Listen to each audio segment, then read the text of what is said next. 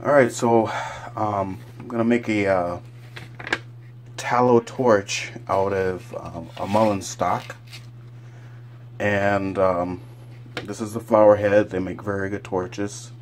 This is some tallow that I had. I've melted it down and I put it in a vessel that I can dip the mullein stalk into. And essentially I'm just going to take this and just kind of dip it down in there, swirl it around a little bit, make sure it gets saturated. And then I can take this and kind of make sure it holds it, and then kind of hold it up and down and let it drizzle down. Notice I've got some newspaper underneath so I don't make a mess. And then what I'm going to do is I'm probably going to do this a couple of times. Tallow acts a lot like wax in that it heats, it melts pretty readily, but then also cools off pretty quickly, as you can see probably already. And then I'm just going to keep dipping this, and I really only need to dip the top, because once we set this on fire as a torch, just like a candle, the tallow will melt down and start to refuel itself. So I'm going to just set this aside, and I've got a couple of others that I'm going to start this process with.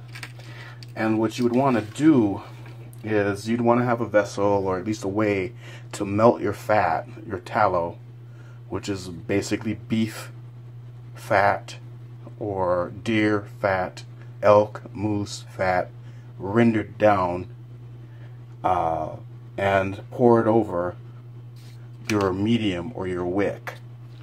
And that can be mullein stalk, it could be cattail stalk, or flower head I should say.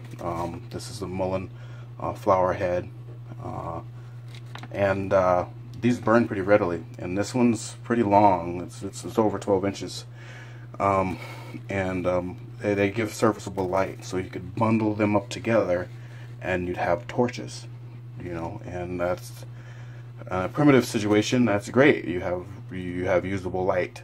So I'm going to prep a few of these, and then once they're ready, we'll take them outside and see how they burn. Alright, so I've got a few of these dipped, and these flower heads consist of these mullein stalks here. This is bundled up. This is actually yellow dock stalks, flower heads that are bundled together, and I just very loosely wrapped them together.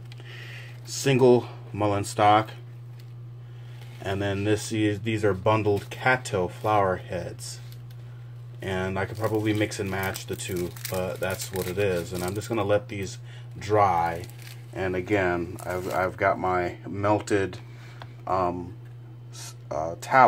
or suet, melted beef fat, and using that to be the fuel.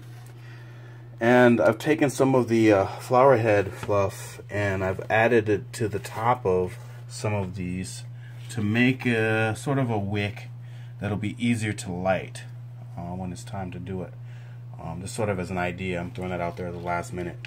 So I'm going to let these sit and get set and dry.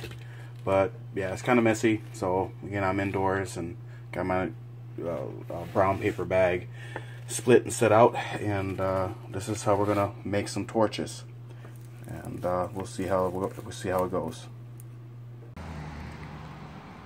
Okay, so we have our mullein stalk here on the left, and the tallow is burning down like a candle, which will create more fuel for it, so it'll burn for a while. And we have a bundle of cattail treated with tallow, and it's going to do the same thing, and this is burning pretty brightly actually. And this is a bundle, it's a bundle of 3, so it's fairly bright light. And this is the mulleins given serviceable light, and so you can kind of see how you can put this together and make torches or tiki torches or whatever you want to call them. So I think the cattail will probably burn out sooner, but it's giving brighter light, and it's a torch. This will take a